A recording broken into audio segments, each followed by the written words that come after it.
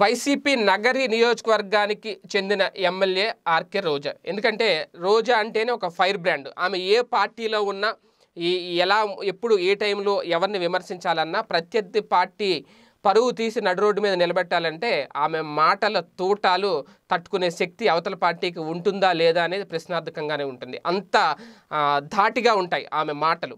ఆమె అసెంబ్లీలో మాట్లాడిన మాటలు కానివ్వండి, బయట ప్రెస్ మీట్లో మాట్లాడిన మాటలు కానివ్వండి, ఎక్కడా తడబడకుండా చాలా స్పష్టంగా విమర్శను కూడా చాలా అద్భుతంగా చేసే నాయకురాళ్లలో ఆమె ఒకరు. ఆమెకు స్క్రిప్ట్ కూడా అవసరం లేదు. ఒక వ్యక్తి గురించి మాట్లాడాలంటే అనర్గళంగా మాట్లాడతారు. అంత అనుభవం ఉన్న నాయకురాలు, అంత ఫైర్ బ్రాండ్ పొలిటీషియన్ అని చెప్పాలి. నిజంగా అలాంటి వాళ్ళు ఖచ్చితంగా పార్టీకి చాలా అవసరం.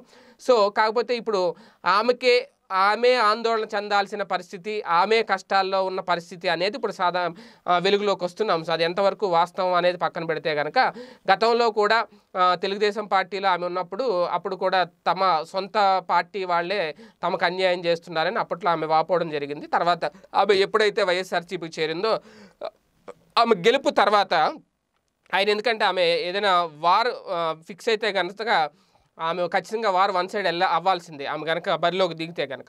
ఎప్పుడైతే 2014 ఎన్నికల్లో నగర్ నుంచి ఎమ్మెల్యేగా గెలిచిందో అప్పుడు టీడీపీ నుంచి కూడా ఆమెకు అడుగడుగున అవమానాలే ఎదురయ్యాయి. అయితే గత ఏడాది జరిగిన సార్వత్రిక ఎన్నికల్లో రెండోసారి ఆమెకు విజయం దక్కడం పార్టీ అధికారంలోకి రావడంతో రోజాకి అన్నీ ఇక మంచి రోజులే అనుకున్నారు ఈమె అంతా కూడా.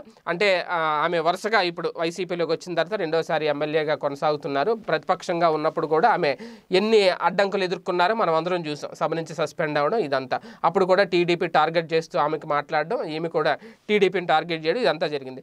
అయితే ఇప్పుడు తాజాగా గత కొద్ది రోజులుగా ఆ మధ్యన మొన్న ఏ వాయిస్ మెసేజ్ ఆమె బయటికి రావడం ఇదంతా ఏదైతే జరిగిందో, సొంత నియోజకవర్గంలోనే ఇప్పుడు వైసీపీకి చెందిన ఒక వర్గం తనని టార్గెట్ చేస్తుంది అనేది చాలా స్పష్టంగా అర్థమవుతుంది. మొదటి నుంచి పెద్దిరెడ్డి రామచంద్రారెడ్డి గారికి అలాగే రోజా గారికి రెండు వర్గాలు నడుస్తున్నాయి అనేది ఆ మధ్యన ఆమె ఒక గ్రామ స్థాయి ఏదో ప్రారంభోత్సవ కార్యక్రమానికి వెళ్తుంటే ఆమెను అప్పుడు ఆ కాన్వాయ్ని అడ్డుకోవడం, ఆమెకు ఆ రోజు ఏదో గ్రామ సచివాలయ ప్రారంభోత్సవానికి అనుకుంటా వెళ్తే కాన్వాయ్ అడ్డుకోవడం ఆమెకు ఒక రకంగా అప్పుడు చేదనుభవం ఎదురైందని అనుకోవాలి. అయితే ఇలాంటి టైంలో ఆ వ్యవహారాన్ని మొత్తం తర్వాత నియోజకవర్గంలో ఏం జరుగుతుంది, పార్టీలో ఏం జరుగుతుంది అనే దానికి జగన్మోహన్ రెడ్డి గారి వరకు ఆ పంచాయతీ వెళ్ళింది. జగన్మోహన్ రెడ్డి గారు కూడా రెండు వర్గాలని సముదాయపరిచినట్లు ఇదంతా అప్పుడు జరిగింది. కాకపోతే జగన్మోహన్ రెడ్డి గారు సముదాయపరిచినా సరే రెండు వర్గాల మధ్య మాత్రం ఆ విభేదాలు ఇంకానే అలాగే కంటిన్యూ అవుతున్నాయి. ఏమాత్రం వైరం తగ్గలేదు, కాంప్రమైజ్ అవ్వలేదు అనేది చాలా స్పష్టంగా అవుతుంది. అర్థమవుతుంది. ఆ నేపథ్యంలోనే మొన్న ఆ వాయిస్ మెసేజ్ రావడం, ఇప్పుడు కూడా ఆమె స్వయంగానే ఆమె ఆవేదన వెళ్ళకక్కారు అనేది చాలా స్పష్టంగా అర్థమవుతుంది. ఎందుకు అంటే ఈ తన నియోజకవర్గంలోనే ఉన్న మంత్రి పెద్దిరెడ్డి సొంత వర్గాన్ని తయారు చేసుకుంటున్నారని, వారంతా తనకు వ్యతిరేకంగా పనిచేస్తున్నారని రోజా గారు ఆందోళన వ్యక్తం చేస్తున్నారు అనే దాని మీద ఇప్పుడు సోషల్ మీడియాలో ప్రధానంగా వైరల్ అవుతున్న అంశం. మరి ఎందుకంటే ఒక పక్క రోజా గారికి కాబోయే మంత్రి పదవి ఇవ్వాలి అనే ప్రచారం జరుగుతుంది. మొన్న మంత్రి పదవిని కావాలనే అడ్డుకున్నారా అనే ఒక ప్రచారం జరిగింది.